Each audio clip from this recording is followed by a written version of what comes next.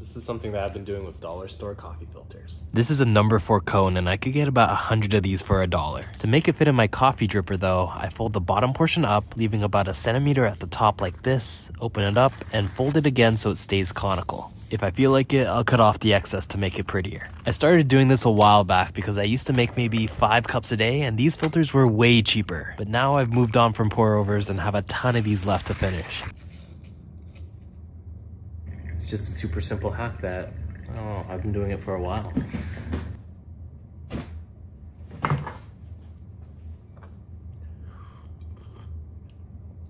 Ooh.